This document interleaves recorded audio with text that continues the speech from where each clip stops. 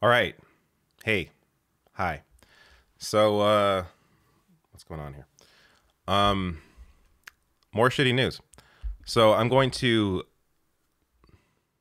I was sick yesterday, took a day off. I post that on Twitter and on YouTube, the community tab. I felt fine this morning. Started to feel a little sick again. So I want to make sure I covered this live just in case I was in case I got, sick again today before being able to cover this. So this just broke. Let me go down here, go through this garbage. All right. So I got a couple of videos coming up, and what needs to be done over, what's been going on. So this story just broke. This is the final day of rulings from the Supreme Court. So this is the last day of destruction, at least, in the short term.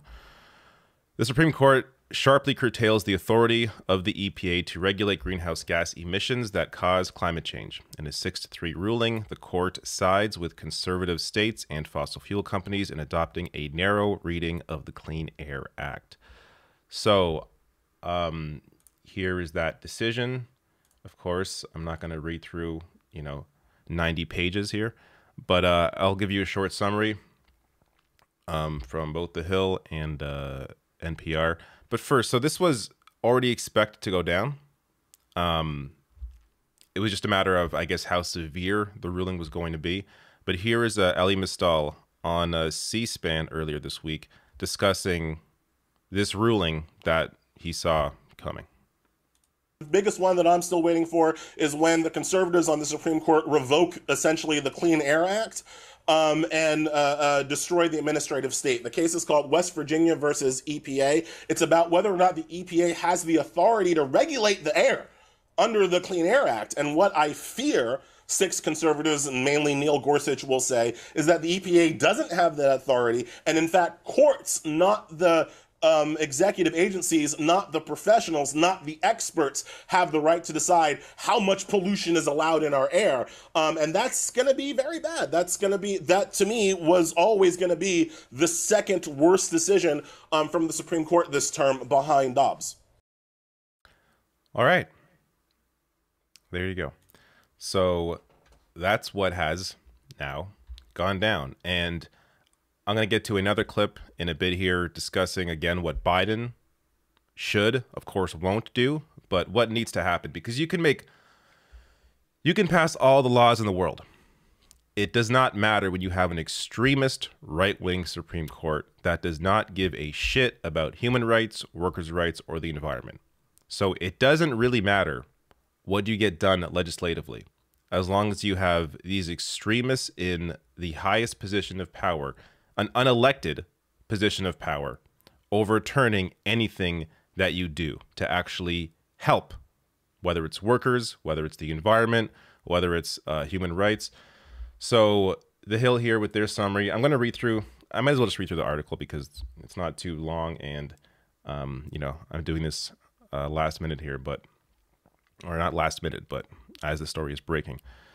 So, as The Hill writes, the Supreme Court on Thursday curbed the Environmental Protection Agency's ability to regulate climate change, setting limits on how the agency can deal with power plants. And by the way, I will get to any chats, any super chats, random chats as well. I'll just pick up some of your opinions as we go along here. But in a 6-3 ruling, the justices determined that Congress did not authorize the EPA to induce a shift toward cleaner energy sources using the approach that an Obama-era regulation sought to. Quote, Congress did not grant EPA the authority to devise emissions caps based on the generation shifting approach the agency took in the Clean Power Plan, the majority wrote. The ruling was spurred by an appeal to a decision last year that struck down a Trump-era power plant rule. In appealing that decision, West Virginia asked the court to consider whether the EPA has the authority to try to push the entire system away from coal and reshape the country's electric grid. The Obama administration tried to regulate power plants on a system-wide basis through a combination of both improvements to existing coal plants and a shift away from it toward renewables and natural gas. So I'm just going to stop here. Essentially, they said, hey, Obama said, let's listen to the people that know what they're talking about, the scientists. And even still, they're not listening to them or weren't listening to them to the degree that they should have been. But let's trust the EPA to understand what needs to be done on a national level to deal with this. That's what they did. The court is saying, no, the people that have the power here are the fossil fuel companies. Not so essentially limiting the EPA's ability to have sort of these wide-ranging big plans to address this issue in any serious way. Because, going on a piecemeal basis, hoping that states do the right things, hoping that these corporations do the right thing, it's not going to get you very far. This is why you need a national plan to deal with something like this, and ultimately a global plan to deal with this. But at the very least, in your power as the government, a national plan to deal with this, and that's why you have the EPA to deal with these sorts of issues on a national scale. But instead, you have the court limiting its ability to deal with this in a way that they should be able to. In 2016, the Supreme Court put a temporary halt on Obama's regulation, blocking it from taking effect. It was eventually replaced by a Trump-era rule that only included efficiency improvements from coal plants and no shifts to other energy sources. The Obama rule was considered to be significantly better at mitigating climate change than the Trump rule, which it expected to cut 415 million short tons of carbon dioxide by 2030 compared to its successor's 11 million short tons. And legal experts recently told The Hill that preventing the agency from using certain climate tools could result in regulations that allow more planet-warming emissions overall. The Biden administration is preparing its own power plant regulations, and EPA Administrator Michael Regan has said previously that it was waiting for the Supreme Court's decision before moving forward. We're going to be ready to go as soon as the Supreme Court rules, Reagan told Congress in April. Well, what's that plan going to be now? This is becoming an issue now, not just, within the borders of America, but this is a worldwide issue. If you don't have the EPA in a position to actually regulate clean air on a national level, that becomes a worldwide problem.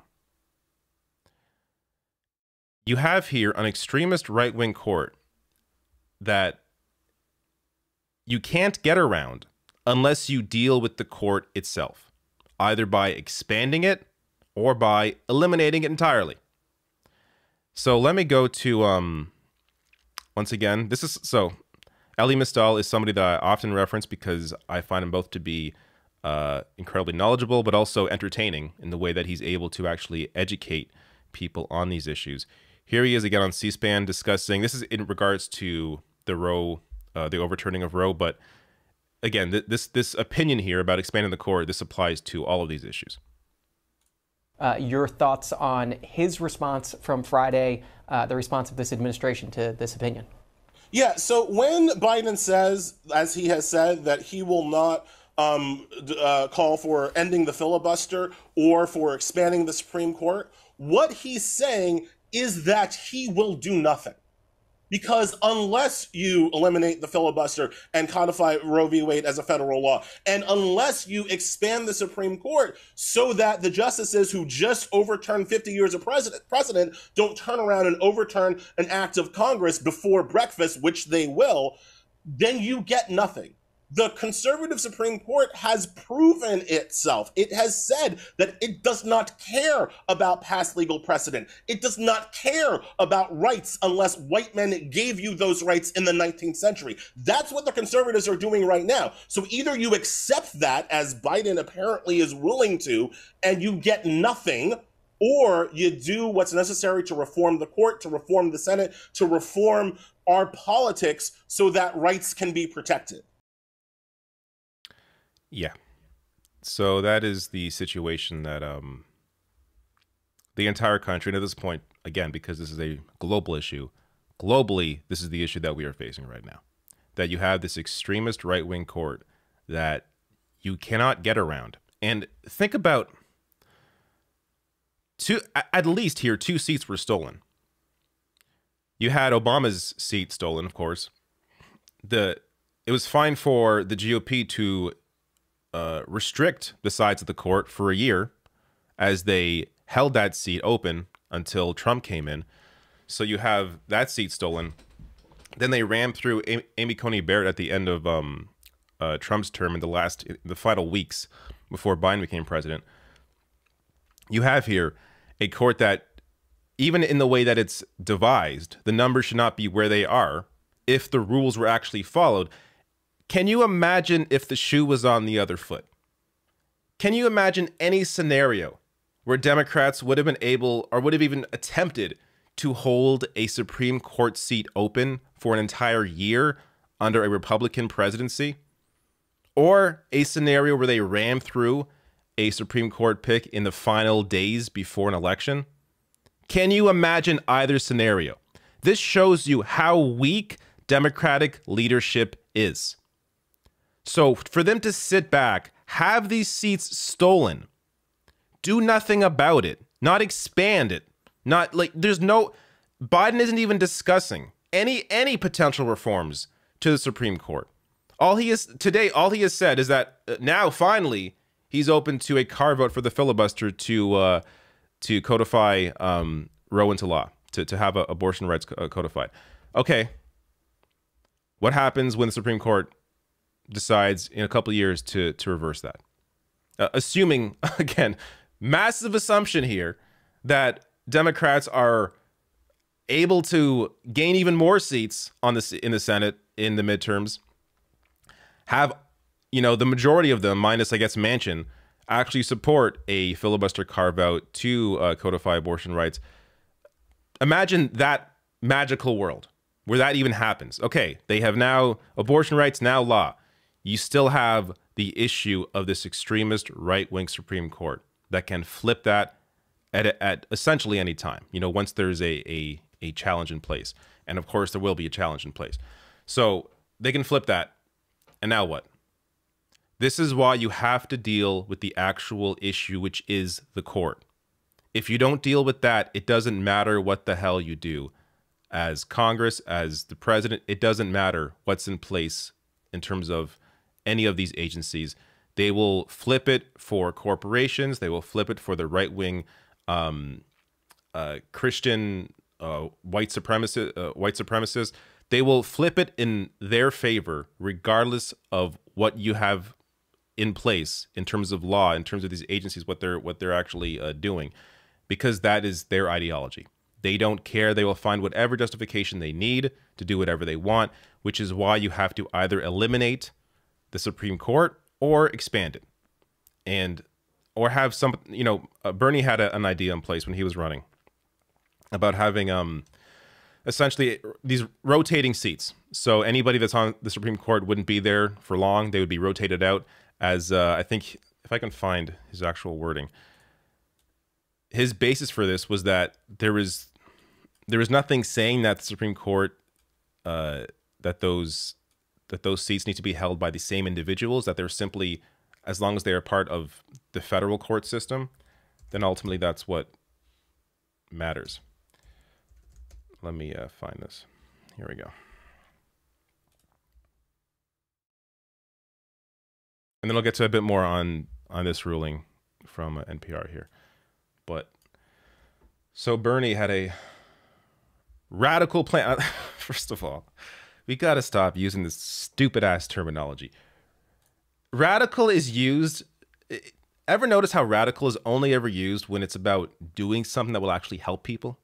Medicare for all, radical. Codifying or expand the Supreme Court, radical. These radical plans, codifying abortion rights, radical. Like, no. Radical, at this point, just Bernie Sanders has a rational plan to fix the Supreme Court. That's what this title should be. But if I can summarize this, I think there's one paragraph that summarizes it. So, at the time, Bernie was not really open to expanding the court because his, let me see. So we had 2 more judges. The next guy comes in, maybe a Republican, somebody comes in, you have 2 more. And before you know what he said, you have 87 members of the Supreme Court. And I think that delegitimizes the court. So basically his point being, and I think this is stupid, honest. I'm of course, a massive Bernie supporter. You all know that.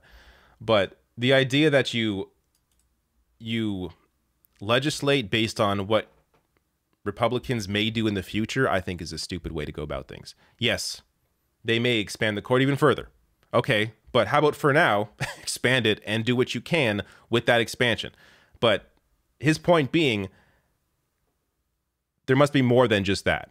So he's not in support of expanding it, but you know, I would still be in support of expanding it. But expanding it plus this idea would also be a good idea. So he suggested another alternative. It may be possible to rotate judges off the Supreme Court and onto lower courts. A federal judge has a lifetime appointment, Sanders told Rule, but the Constitution doesn't say that lifetime appointment has got to be on the Supreme Court. It's got to be on the federal court. So there you go. How about expanding and have rotating judges? I would be in support of that. And because, yeah, people have to understand. Politics, life is not a done deal. Nothing is ever set in stone. This is always a constant battle.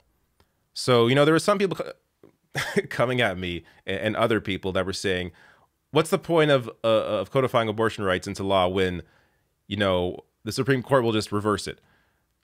But then you can make that argument for anything. Okay, why pass any law? Because the Supreme Court may reverse it. This is why you have to both pass the law and deal with the Supreme Court. And even then, that, you know, that reformed Supreme Court is not set in stone. It's going to be a constant battle to ensure that it is in a position that best favors human rights, environmental justice, workers' rights, but understanding that there's always going to be a continued pushback towards that from largely capitalist interests and white supremacist interests. So there's always going to be, you know, that push and pull. But if you actually deliver for people, show them what you can do while you are in power, then there is more, the likelihood is greater that that voters will actually be willing to support you, because then they see, hey, they're in power, something's actually getting done. And they're asking for a little more support to do a little more. Okay, fine. I will grant them that support because they have shown me that while they are in power, they are willing to use that power to support people, to help workers, to help the environment, and to ultimately, you know, do something. But if you don't do anything with the majorities that you have when you have them, and people saying, oh, but Joe Manchin, fine. How about at least trying to fight? If Manchin really is the issue, and it's not just Joe Biden being completely incompetent, which I think that's the actual issue. But if Manchin's the issue, why isn't Biden trying to at least publicly push Manchin, fight Manchin? Look what they did to Madison. Look what the GOP did to Madison Cawthorn. Look what Democrats do to progressives. Who just lost? Marie Newman, who I think won her seat 2 years ago. Someone who's more on the left, more progressive. She defeated Dan Lipinski in that race a couple of years ago. Dan Lipinski was one of like the last 2 anti-abortion Democrats. She defeated him. The Democratic establishment came back 2 years later and defeats Marie Newman. Look at how they fight progressives. You're telling me that that Democrats, that Biden Democratic leadership can't fight their own members when it comes to conservative membership, when they clearly on a consistent basis fight progressives, it's all just bullshit. It's all just theater. This is why primaries, when it comes to, again, there's a lot more than just voting. Activism plays a major part. Organizing, labor power plays a major part. But when it comes to electoral politics, when it comes to elections, primaries are incredibly important. You have to, if you are engaged enough to be following like a channel like this, at the very least, you have to be engaged in primaries and ensure that when it comes to your choices at the end of the year, you're going to have someone that's actually, worth your fight.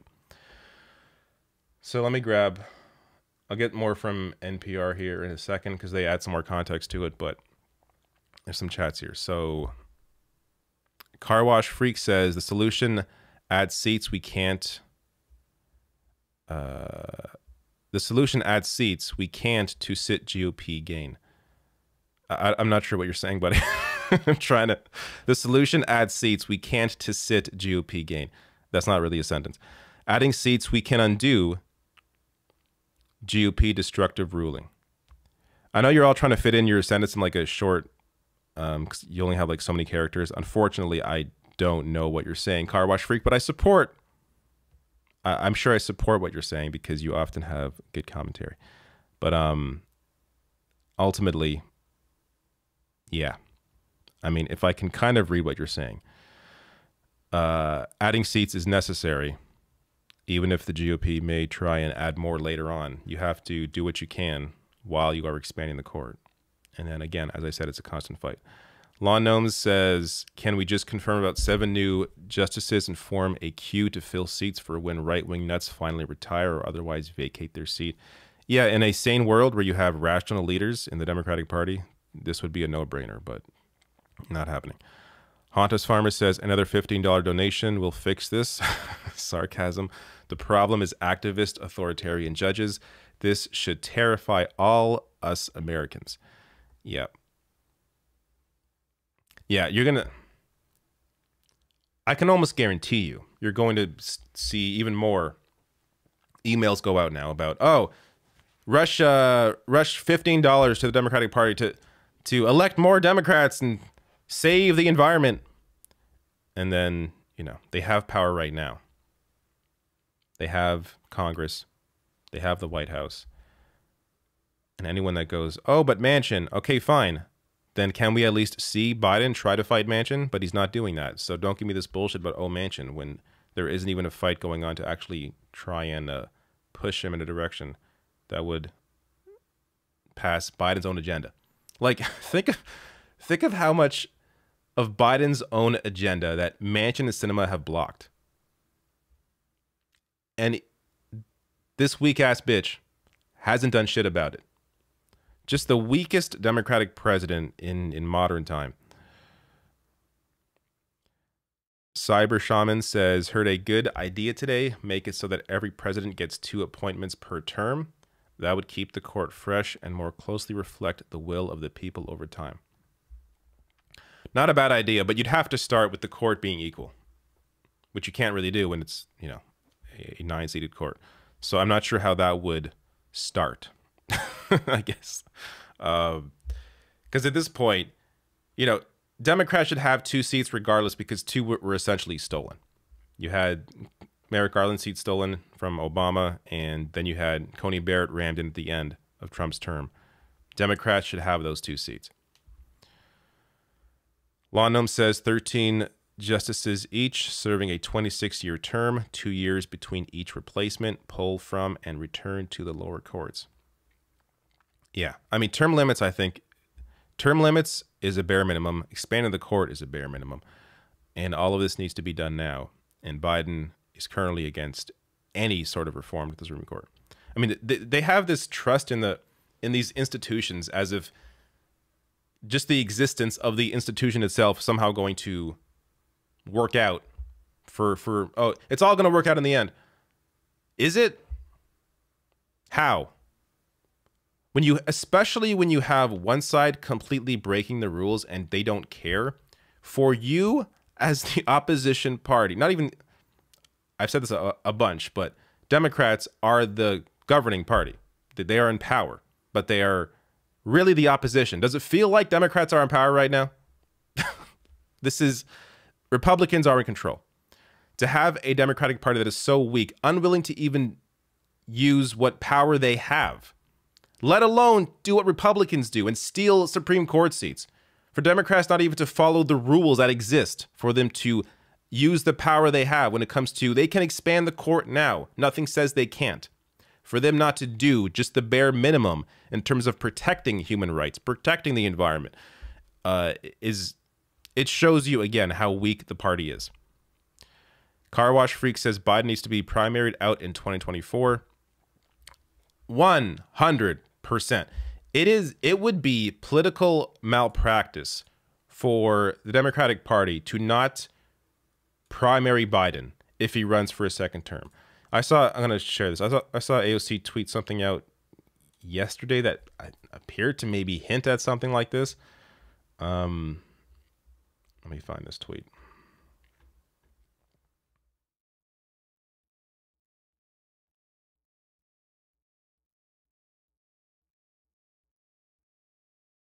Thought I replied to it. I can't find it.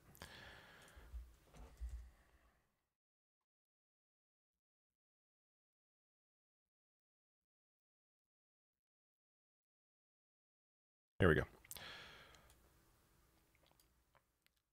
So this was tweeted out yesterday.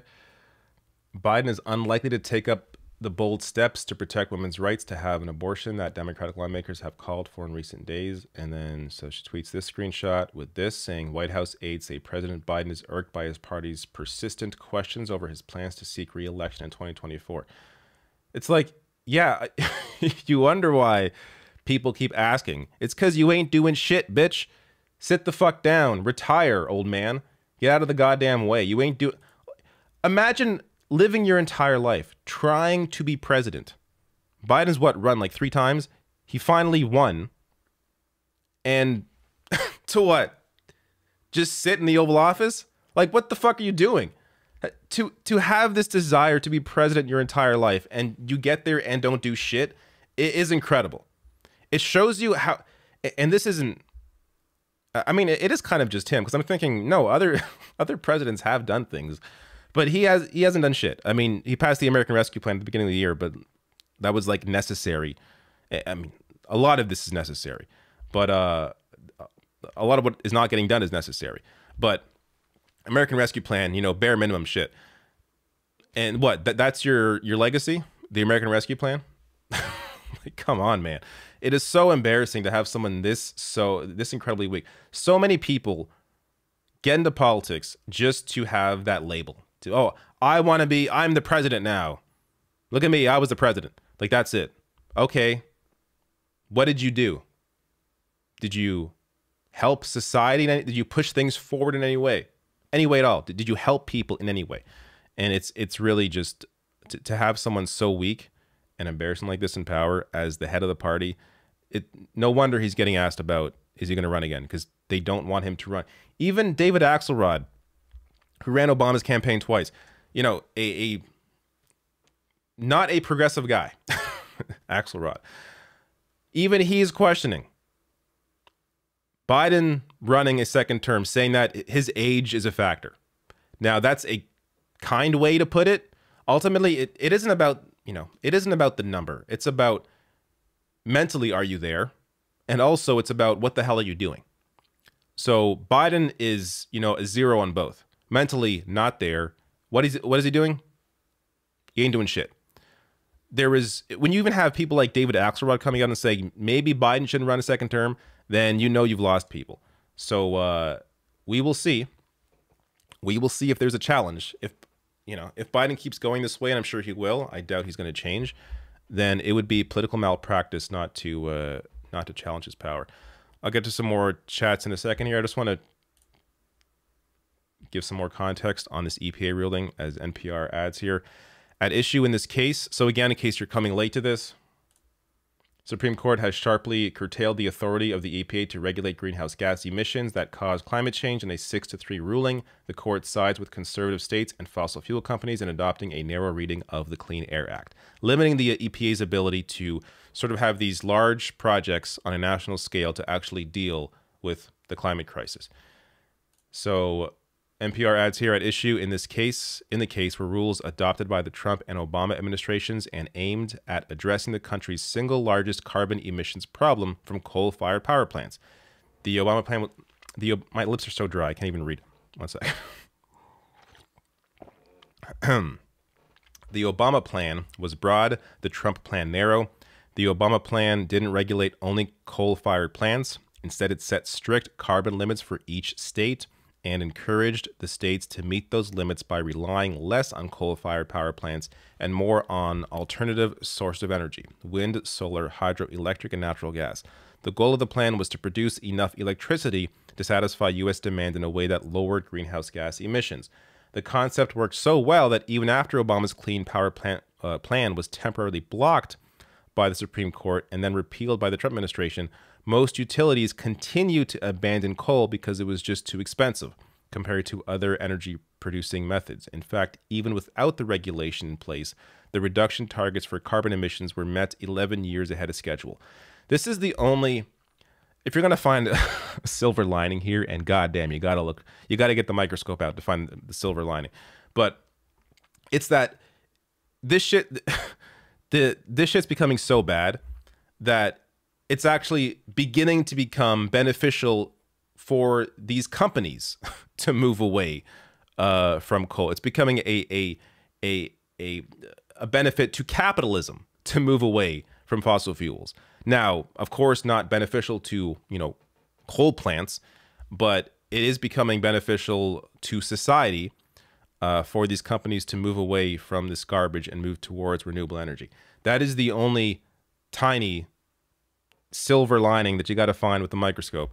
But so it's good to see that they were able to meet this 11 years ahead of schedule. But not having these plans in place, not having the ability for the EPA to even discuss and introduce these new plans, these new ideas, this wouldn't have happened because you had to have the EPA to begin with bring this up as a way to sort of kickstart the whole process. So a bit more here. Fearing the Obama approach might someday be revived, the coal industry, joined by West Virginia and 16 other states, went to court in support of the Trump plan and its more restrictive interpretation of the Clean Air Act. A federal appeals court in Washington, D.C. ruled against them in 2021. But on Thursday, the Supreme Court sided with the coal industry, ruling that the Clean Air Act does not authorize anything other than direct regulation of coal-fired plants. Writing for the court majority, Chief Justice John Roberts said that under what the court has recently called the major questions doctrine, neither the EPA nor any other agency may adopt rules that are transformational to the economy. So if you're going to deal with the climate crisis in a realistic, rational way, there has to be a transformational process. It has to be a nationwide approach. If you don't do that, then you are not going to properly deal with this issue, and we're all going to burn on this planet alive.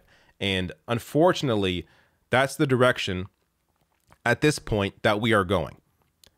And it isn't just, to be fair, I guess, it isn't just the U.S. This is an issue globally, is we are not listening to what the scientists are saying about this, and our approach, as they have said, needs to be implemented quicker.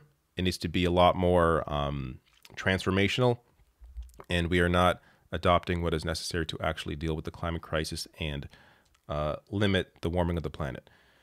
Now, unless Congress has specifically, so they're saying the EPA nor any other agency may adopt rules that are transformational to the economy unless Congress has specifically authorized such a transformative rule to address a specific problem like climate change.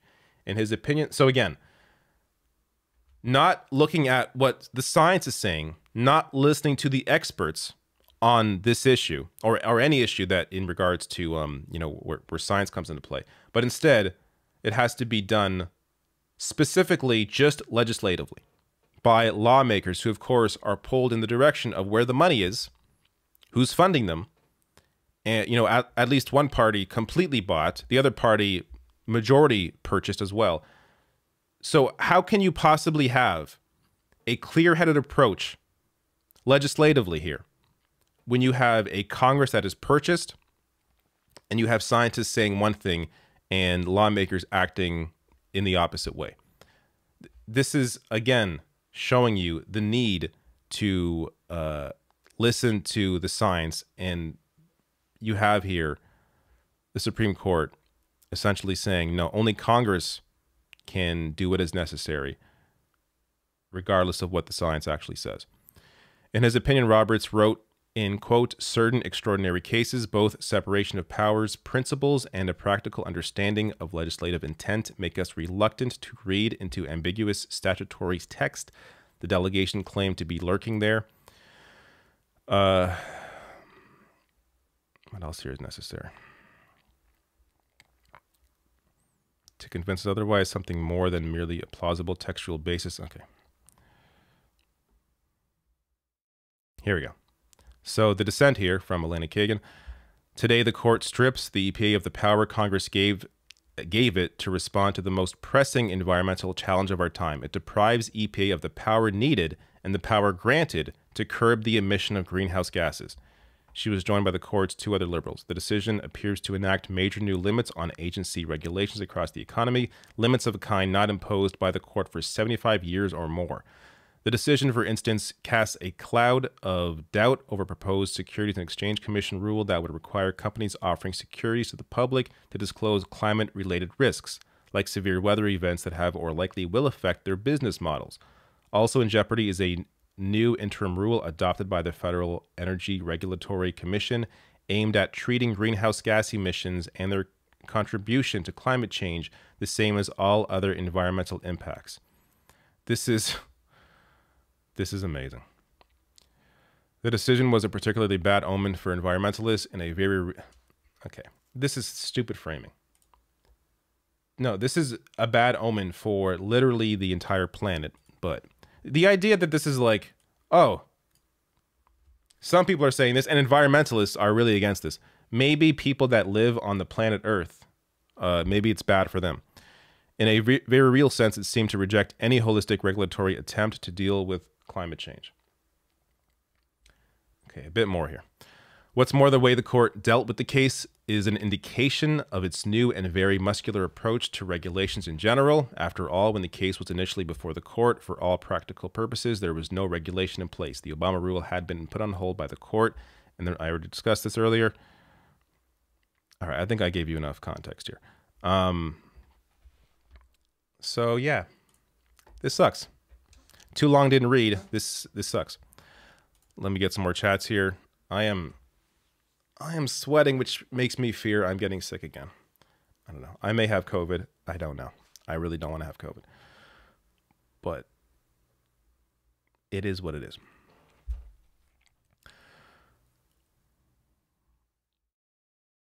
Okay. I think I stopped at Lawn Gnomes says 5 seats were stolen. Don't forget Bush lost the election in 2000. Also a good point. And again, imagine the roles were reversed and what would have happened in that election if it had been, Gore, not Bush. Eleanor, I can't pronounce your last name, but Eleanor says, we already have term limits. Elections. Term limits are a right-wing way to make sure effective left-wing legislators aren't there long. Just vote. Okay, I don't agree with you. Like, look at who holds power right now. While Democrats are technically in power, it feels like Republicans are. You absolutely need... Forget left versus right. Forget right versus wrong. Term limits allow society to evolve with the times. You have people in there that have been there for not just the Supreme Court, but we're talking like the Senate, we're talking, Congress generally, that have been there for ages. And, at the very least, presidents, senators, representatives, they are elected. Supreme Court is not. So you have these 9 unelected, incredibly powerful people deciding you know, what environmental protection should include, what human rights should include, and they get to be there for the rest of their lives. That's, regardless of anything, that's pretty effed up, in my opinion. Shane says, sometimes I just think that the planet was effed the moment we started pumping oil out of the ground. We will not be able to keep below 1.5 degrees. Lester Amott says, why is SCOTUS coming out with all these rulings all of a sudden? It's the time that they do this. Rain bows. And today was the last day, I believe. I don't think tomorrow's going to have anything else. Because you finally have Ketanji Brown Jackson now being sworn in.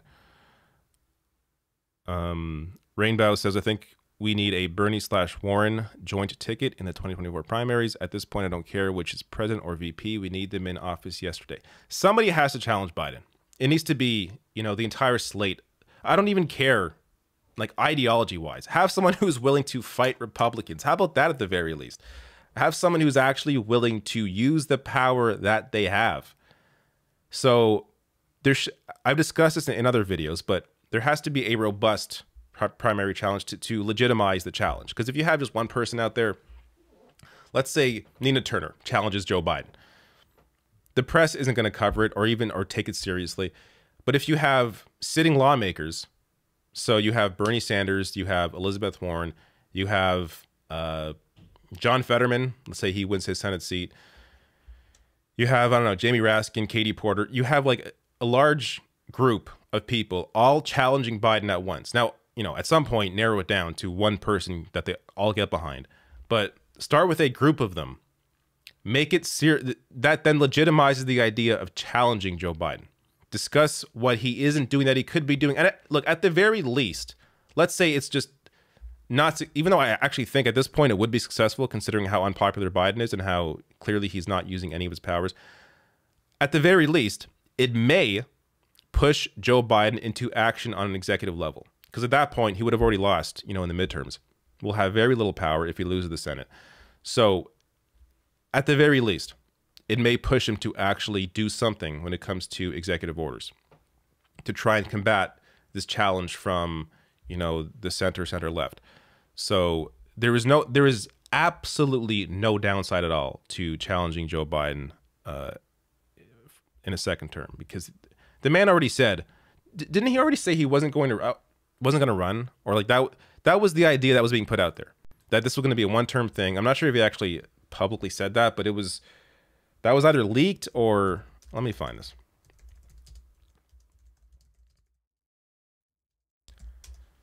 Because that was the idea initially, that it's like, hey, this guy can get Trump out because he was there before. People, you know, unfortunately, people trust him. Here we go. I knew I wasn't just dreaming this up. Biden signals to aides that he would serve only a single term. So this is 2019, I believe. Yeah. So this was like part of the sales pitch for him, was that, all right, he's the guy to get Trump out. That's his only job here, to get Trump out. People trust him enough because he was there before. He's sort of, you know, there's this familiarity that some voters have because he was there before and they've known about him for so long. He's the guy to get Trump out. And then once he's out, then we replace him with someone that actually, you know, isn't a piece of garbage. That was the idea. And now he's, you know, it's the thing with all these people. It's the ego. When you have the power, you don't want to give it up. It's not about what is best for people, best for society, best for the country. It's what's best for you and your own ego. You want to be able to run.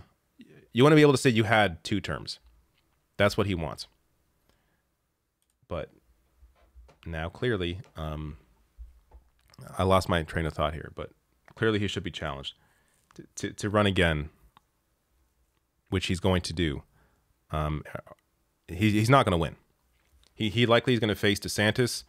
The way things are going, if you're looking at any polling, everything is moving in the direction of DeSantis. Trump, at this point, whether or not he, you know, can you imagine if Trump gets thrown in jail? Be amazing. But regardless of that happening, the party is moving towards DeSantis because they see someone who is essentially Trump minus the baggage.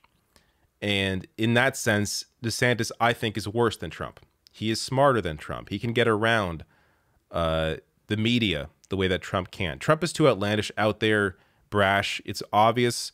You know, all of his, a lot of what he did, not all of it, but a lot of what he was doing was covered properly, surprisingly, by a lot of the media because it was so overt and obvious and out there, and he's such a ridiculous person. When it comes to DeSantis, he's able to hide his moves enough and couch it in language that isn't as scary to, at least, you know, the way that mainstream press covers things, that he's able to skirt around a lot of that criticism because of the way he operates. And without the baggage that Trump has, he, I think, is a lot more dangerous than a second Trump term. But this is why you have to have someone who can actually challenge him in a way that shows they will actually do something. A second Biden term is not going to excite anybody. So the issue there isn't about, you know, like scaring off vote. Like this is what corporate Democrats always try to put out there is, oh, like this is what they're saying now about, I have this in a different story, but I'm going to bring it up for this story.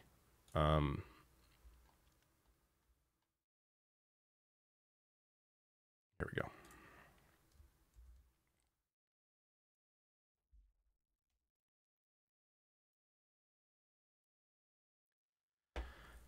Biden and officials are concerned that more radical moves would be politically polarizing ahead of November's midterm elections, undermine public trust in institutions like the Supreme Court, as if you can undermine trust in the Supreme Court even further. It's at its lowest point in like history, or lack strong legal footing, sources inside and outside the White House say. So people have to understand, because, you know, I'll often see, oh, Democratic leadership, they're in on it. They don't want anything done. I mean, that's, yeah, they don't want anything done, clearly, because they're not doing anything. But it's not like they're working with Republicans to not do anything. They are deeply they really have no goddamn idea how to do politics. So yes, a lot of them are bought by corporations, but on the issue of Roe v. Wade, abortion rights, this is not a corporate issue. So why would they be failing on this issue as well if it's simply about, you know, being controlled by the same money? That isn't the issue here. The issue is you have a party that doesn't, a leadership more specifically, that thinks this is how you win. That thinks you win by doing nothing. This is insane. But this is how they operate.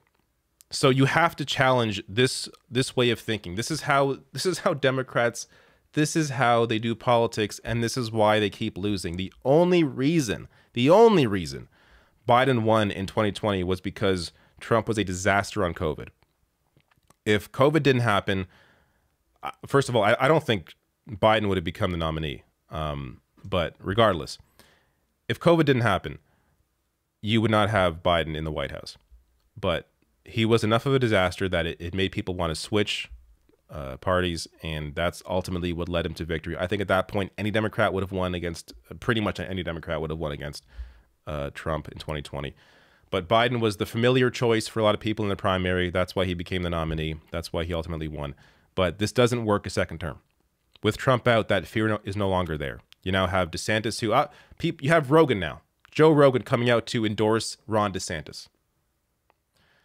You have to have an actual challenge to their garbage, because if you don't, you are giving up the presidency and ultimately the entire country to far right-wing Christian white nationalism. All right.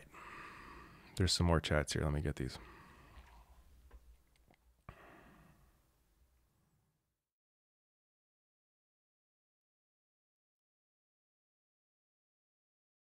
Donald James says, nice surprise, David. Didn't expect you on. That's right. Thank you, Donald. Yeah, as I said earlier, I began to feel... So I was sick yesterday. That's why there's no video. I began to sick. I began to feel a little sick this morning as I was prepping a different video, and then this story broke, so I wanted to make sure I covered this before if I actually became sick. But like, if you can tell, I'm sweating now, and there's no reason I should be sweating. I finally got air conditioning. Finally. So it's supposed to be cool in this room. And I'm like sweating my ass off. I might have COVID, but I don't know, and I haven't got tested, so I don't really go anywhere. But whatever. I'll be fine. Eleanor says Republicans started term limits because progressive FDR wasn't too long for them and ensures effective progressives leave soon. Just vote.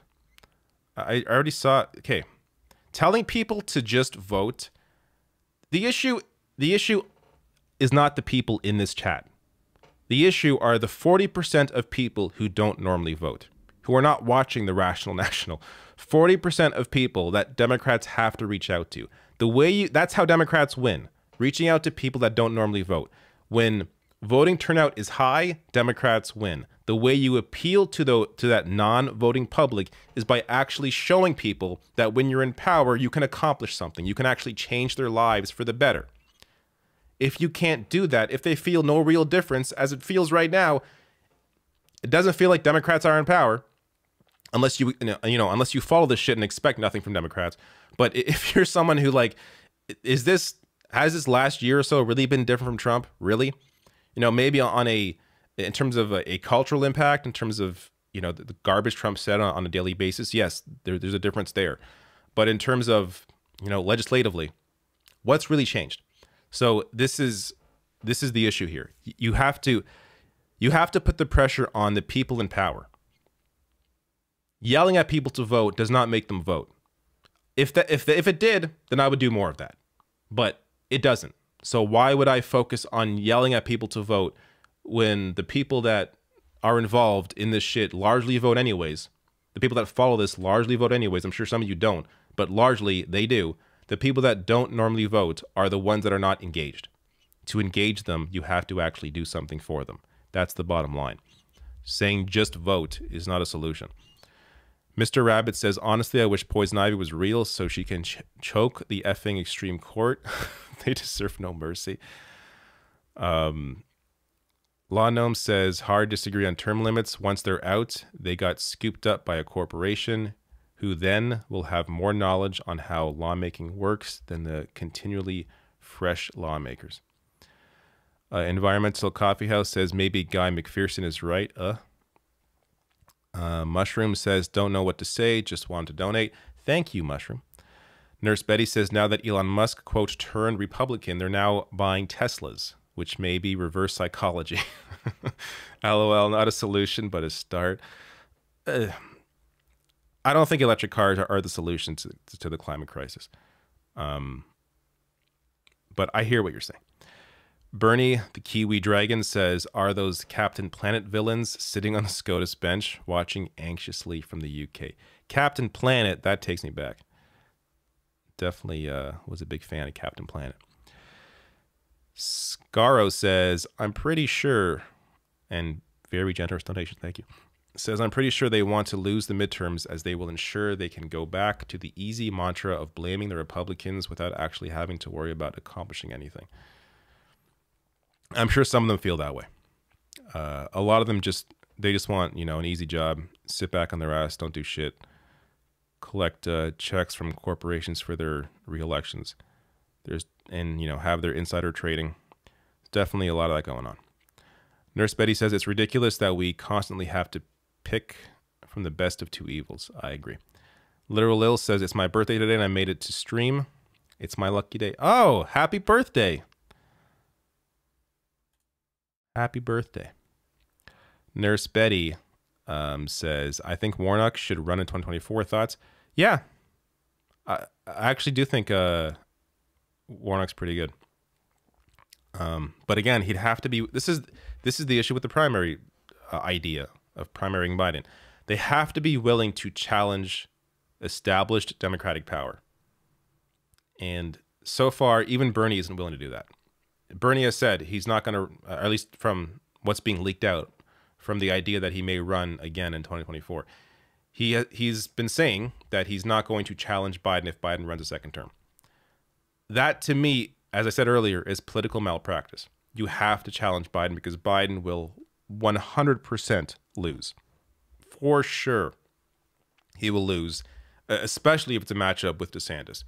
So you have to, if you want to, I don't know, save society, you have to challenge Biden. At the very least, it would maybe make him into a good candidate. Maybe make him actually do something with his power. But at best, you'd actually replace him on the ticket and have someone that is worth voting for up there on the Democratic side. Operating Rain says, we thought Bill Maher was bad for going Bernie to Klobuchar. Rogan just topped him, going Bernie to DeSantis. No core beliefs at all. Elite gonna elite. Maher also said recently that he thinks DeSantis is not as bad as Trump. He said that while Crystal Ball was on. I disagree. I think DeSantis is worse because DeSantis, as I said earlier, operates, under the radar in a way that Trump can't. DVDV says, make a poll to see if your chat votes or not. There is no polls anymore. They took that away. I don't know why YouTube or any of these platforms, they take away their best features. Like Twitter took away its Instagram story kind of feature, which I actually used, and I thought it was fine. I don't know why they took that away, but YouTube took away polls. So unfortunately, in live streams I can't poll. I could do a poll on community. Maybe there I will do a poll. Car Wash Freak says, if only we can abolish the SCOTUS, it's a clown, ANW anyways. Travis Francis says we need to move on from Bernie. He'll be 82 in 2024. It's not, but does it seem like he's 82? Go watch my video. Bernie versus Lindsey Graham. That debate on Fox News happened like 3 weeks ago. Bernie was even stronger than he was in 2020. So look, I get it from a general media perspective, how people look at numbers like 82 and think, oh, that guy's too old. Bernie's only a little older than Biden. Like, is there really a difference there? Bernie clearly is a lot more in it. He is a lot more aware, and not even a lot. There's nothing wrong at all with Bernie's brain. He's the same guy mentally as he was in 2016 as he was, 10 years earlier. He has not, his brain has not, disintegrated the way that Biden's has. So age is really just a number. It all depends on who the person is. But I do understand from a politics view of it that, yes, it's definitely a tougher sell to the press, to even voters, to elect someone that is 82. I completely get it. But based on, like, what are your options? Like, that's what it comes down to. What are your options? If there are better options, okay, then fine. If you can have the exact Bernie package, someone that you can trust, who has a history of being consistent, who has principles, who stands up against established power, who doesn't back down, then fine, have that person. But even someone like Fetterman, who I think Fetterman's great. I hope he becomes the senator in Pennsylvania against Oz. But look up Fetterman in Israel. Look up his interview that he had. I forget who it was. I forget which outlet it was. But it was a Jewish outlet. And goddamn, the interview is atrocious. His position there is terrible. Now, that he may just be doing this now because it is a very new position for him. He's never had any position before when it came to the far right-wing Israeli government. But so he may be trying to avoid all the money being spent against him as it's being spent in other races. So he doesn't want to get involved in that where you have the lobby just pouring billions in to destroy you.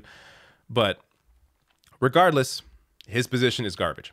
So I have not seen anybody that is as consistent, as principled as Bernie is on the issues. But if you have a replacement, cool. Katie Porter. Katie Porter's great. What's her position on Israel? I would like to know. I probably isn't the same. So the only person I can really maybe see as a true successor is someone like Rashida Tlaib or Ilhan Omar. And I don't know if on a national level that they would be able to win right now with how things are. But I hope they could. That would be I think a worthwhile investment in terms of who the party should look to in the future. But I don't know if considering their seat, their representatives, they aren't a senator. I don't know. Steve says, tell the non-voters to write in abstain when all they get is shit candidates. They can then vote on the issues they believe in or have time to research. Especially if there's like ballot initiatives or even just representatives that or like local seats that you want to vote for. Regardless, I think you should always vote. That's always been my position. I'm not saying it's a solution, but voting is it's a tool. It's one of the few tools that you have in a democracy. And your democracy is quickly becoming a lot less democratic.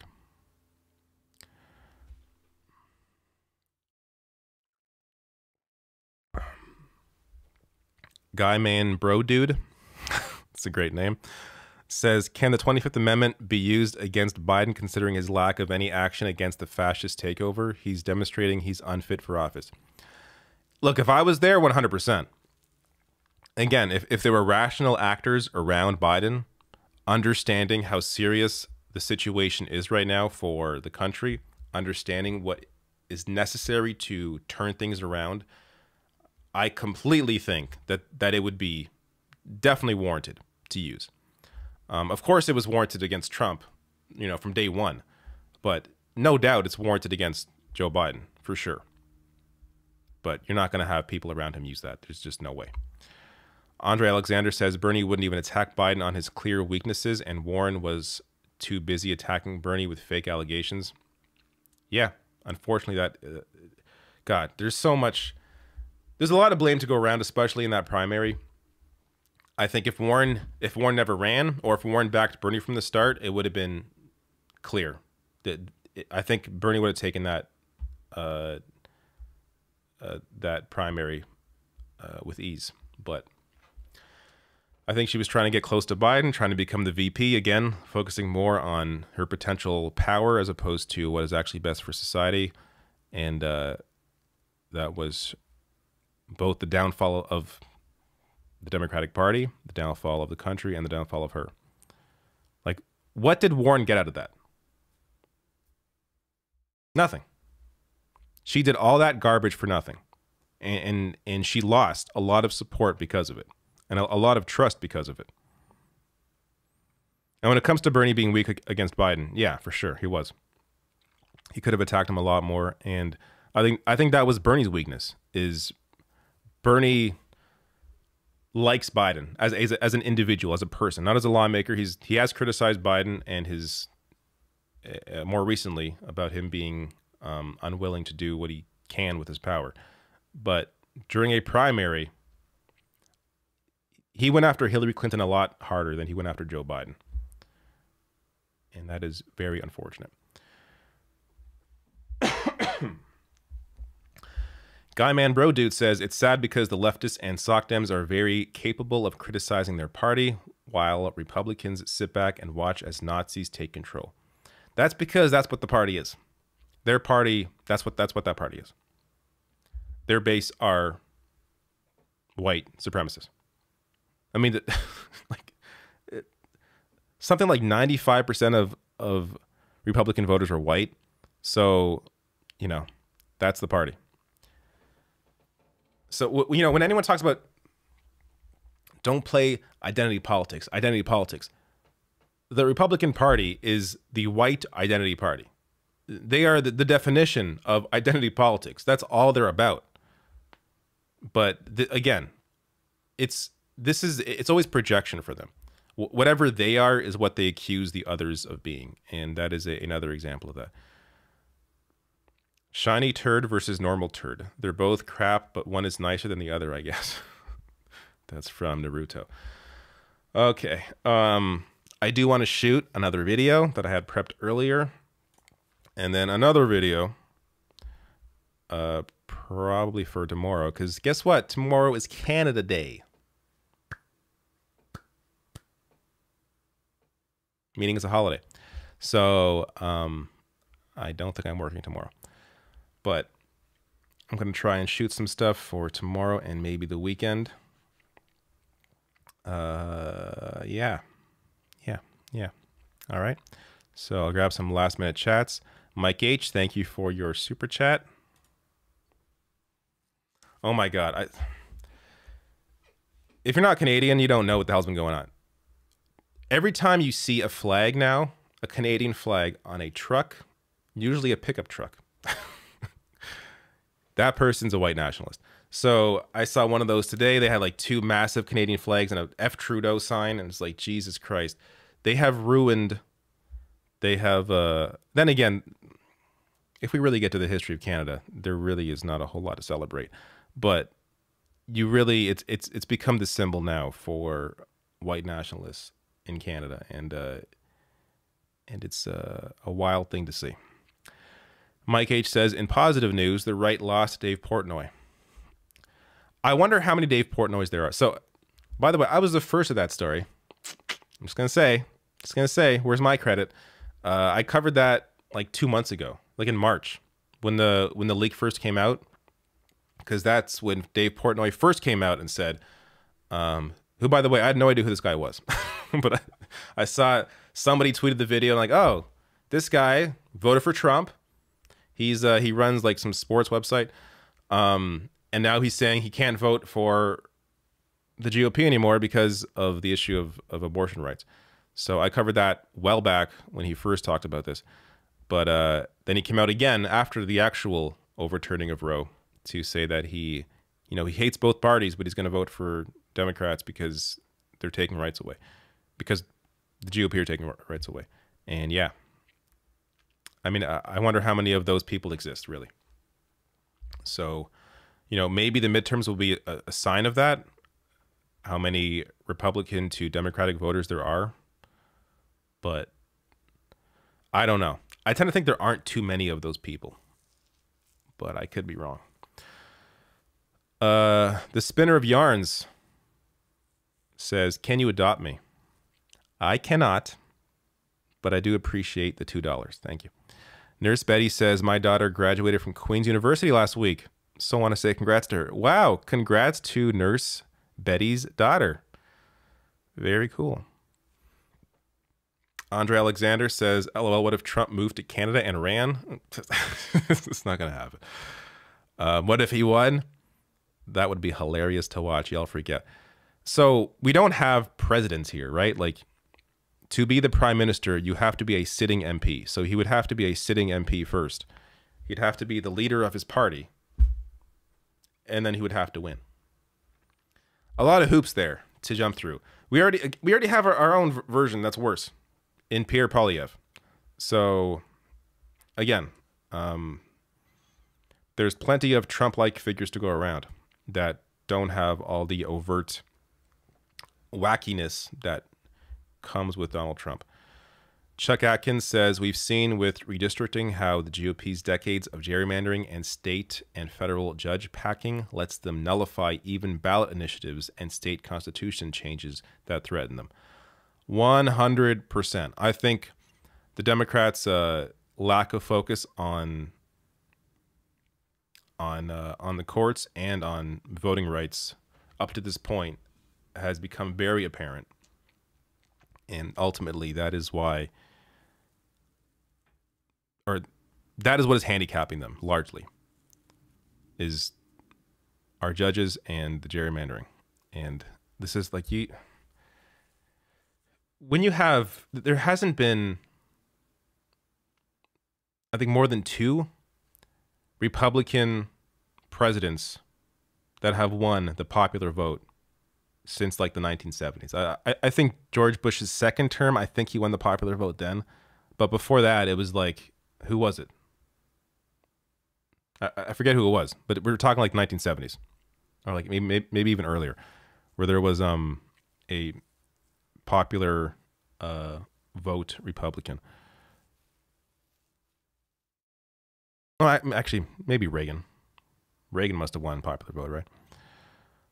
But man, and even apart from that, the Senate, millions more have voted for Democratic senators than Republican senators.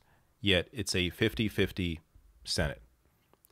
That's because you have states like Wyoming or like Idaho or like Kentucky. And then you have California with the population of Canada. You have New York, like massive states and tiny little states with no one living in them, all represented by 2 senators each. It seems like kind of a ridiculous, undemocratic process. But that's how shit works. There's a lot of reforming that needs to be done, whether it's the court, whether it's the Senate, maybe just eliminate the Senate.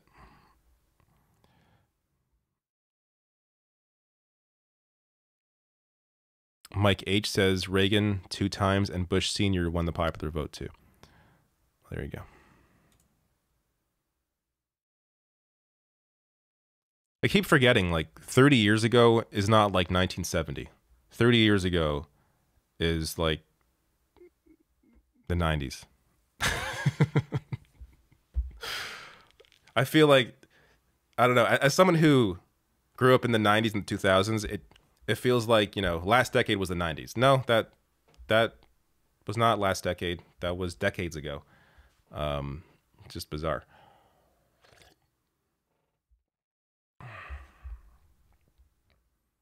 Like, people are turning 18 now who were born after 9/11. Just wild to me. Wild how fast time flies.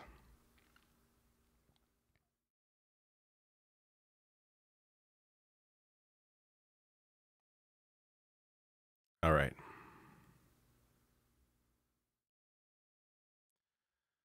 Oh my God. Do you like Charles Booker? I do. In fact, Charles Booker came out today or yesterday.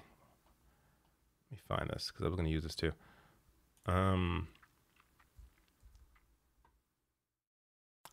Saying this. Hold up. I saved this for a different video, but here we go.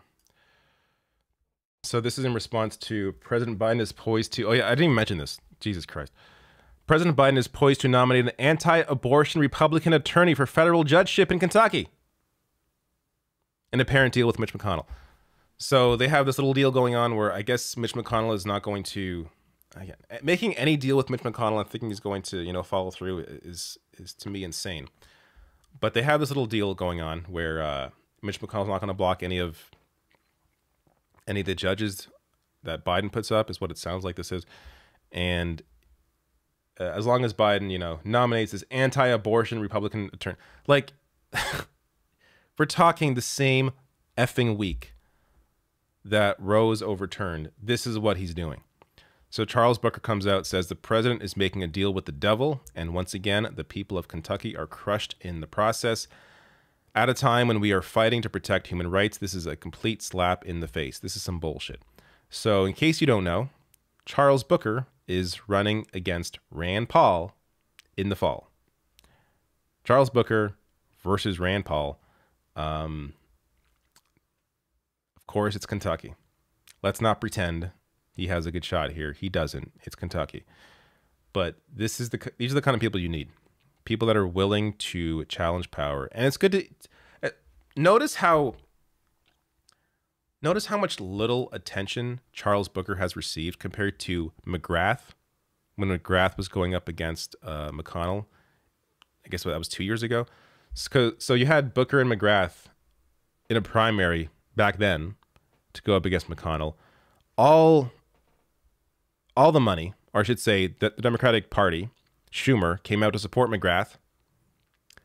McGrath, like basically a, sort of a centrist at best, but more right-wing, more conservative Democrat. Of course, again, did not excite anybody to come out and vote. She lost, of course, against McConnell. But McGrath got so much more attention in that race. Here you have Booker. Booker won the nomination. Largely unopposed this time, I think. Like, this time the Democratic Party was like, we're not even going to bother. we lost with McGrath last time, wasn't even close. So they sort of just like let Booker have this one. And very little attention. Again, showing you how the media and these established powers work together to form these narratives to push certain candidates out there. Booker barely getting any attention, despite the fact that he's going up against Rand Paul in Kentucky. This is a Senate seat. I know, very little hope. But look, McGrath had very little chance, and they covered her heavily. So it's what else is some bullshit is the way that Booker is not being covered. But to have Booker out here calling bullshit on what Biden is doing or not doing is good to see.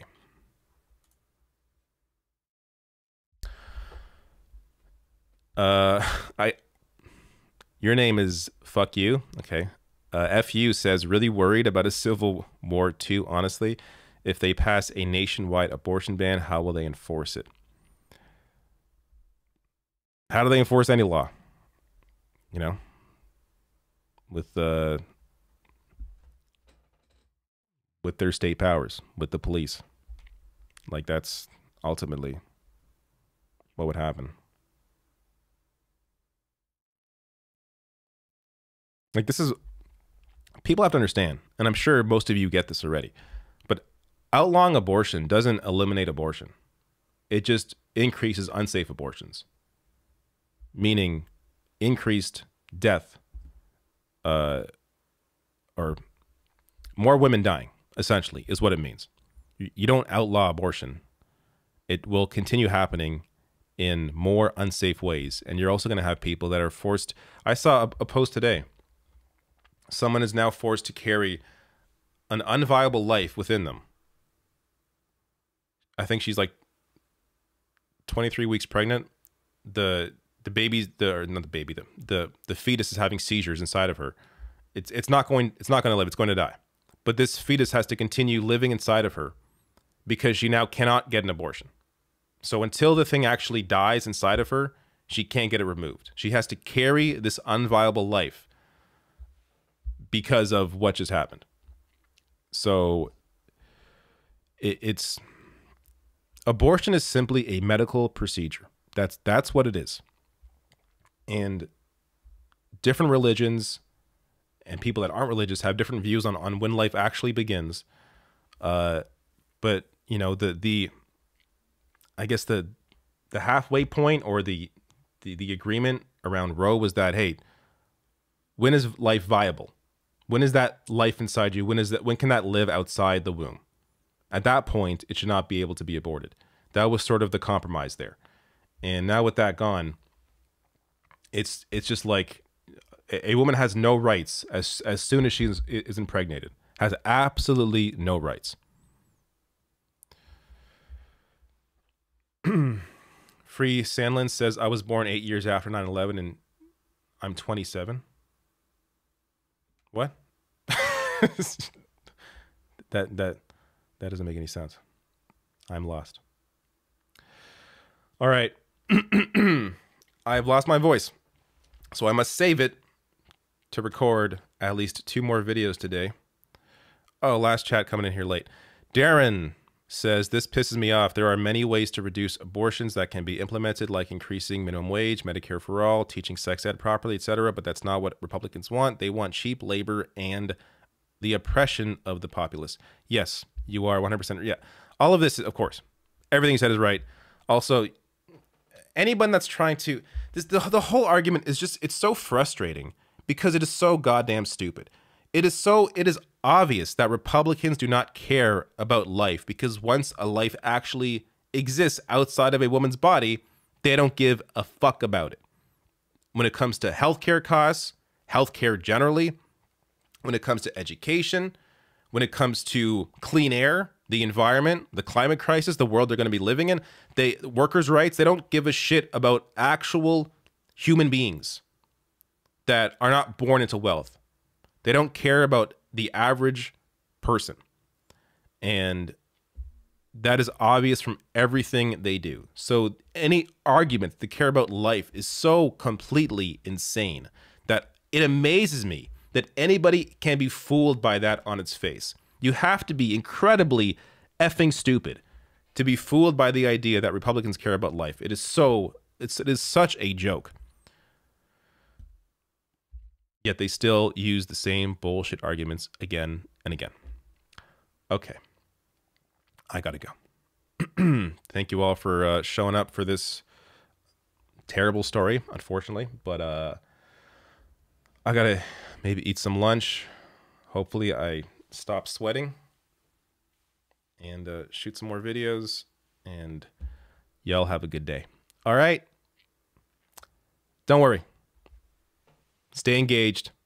Stay involved. Things can get better. They can. I know it seems hopeless. Things can get better, but only if people like you stay engaged in the process, understand your power, use power where necessary, organize with others. Labor rights, a very important piece of this equation.